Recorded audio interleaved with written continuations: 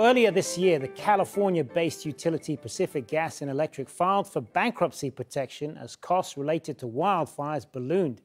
It was probably one of the clearest cases of how climate change wiped out a company that hadn't done enough to prepare for a warming planet. PG&E faced approximately $30 billion in liabilities as a result of its role in the 2017 and 2018 fires. State investigators linked 100 deaths to the fires. The federal judge, William Alsup, blamed the cause of some of the fires on the utility's negligence. The judge also said the utility paid $4.5 billion to shareholders in dividends over the past 5 years while failing to take adequate safety precautions. Germany's car industry is facing up to the threat of losing its crown as the leading center for production.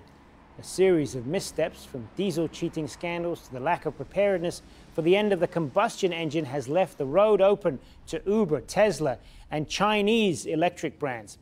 An industry that employs more than 800,000 people is facing a make-or-break moment. Both cases raise many questions. Are businesses doing enough to prepare for climate change, or do executives have their heads in the sand? According to the Global Commission on Adaptation, businesses need to plan more for a warming planet. Companies that do not adapt may not survive. It claims investing $1.8 trillion to climate-proof businesses and the broader economy by 2030 could generate $7.1 trillion in net benefits.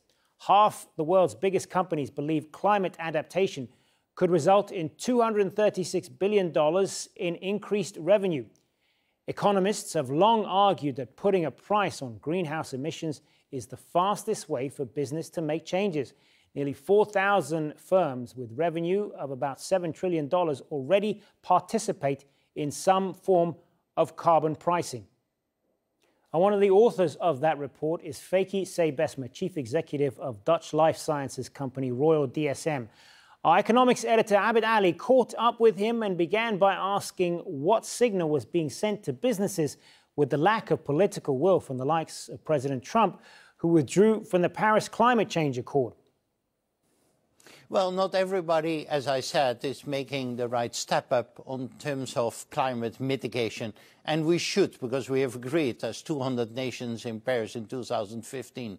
But I think all countries in the world, whether you step up on climate mitigation or not, need to protect your own people, your own business, the most vulnerable in the world. So every nation, every company in the world need to step up on climate adaptation in your own interest.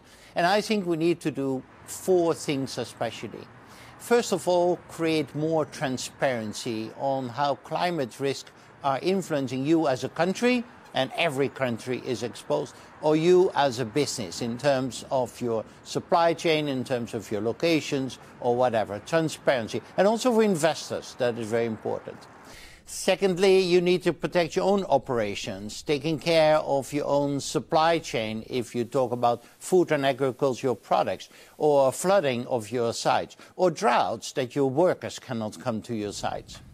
Thirdly, you need to focus on innovation, trying to develop new products, new solutions. And as a company, you can make money, and as society, you're served by those innovations. We, for example, make the oceans more resilient for fishing. We make agriculture in Africa more resilient to that. And the 4th element is advocacy, to advocate for climate mitigation as well as adaptation.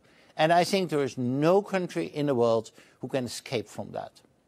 You mentioned investors in your examples that you just gave there.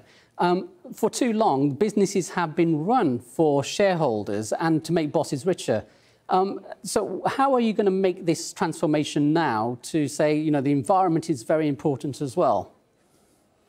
Well, there is no company who can be successful in a world that fails. At the end of the day, that will hurt you as a company. The economy was never invented to make money. Money is a tool to all live happily here all together.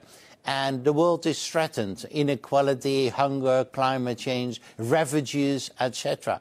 So therefore, it's in the interest of business itself, therefore it's in the interest of the economic system, the resilience of our economic system, to go for more value creation than only shareholder value creation, but also for society, your customers, your employees, etc.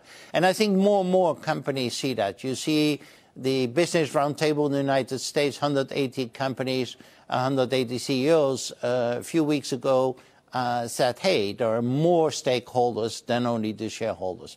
And of course, as companies, we are not philanthropic organizations. We need to make money.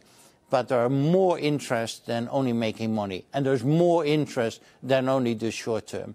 And addressing climate change via mitigation and addressing adaptation is in the interest of all countries, is in the interest of all companies, just to future-proof your business. And investors should be interested in how companies are exposed and what companies are doing to keep the business up also in the long run. Just looking at the world around you right this very moment in time, the global economy is slowing, and there's a trade war going on between the United States and China, which is having an impact on a lot of other countries. How is it affecting you? How is it affecting the world? What's your opinion as to what's going on? Well, let's have a look to what's happening in the world with all the trade issues or the geopolitical tension. I think if we look back a little bit, globalization is an essential part of our economic system. Basically, our economic system is based on specialization. You are better in this, I'm better in another thing, and let's exchange at the end of the day. That is the essence of our economic system: trade, specialization.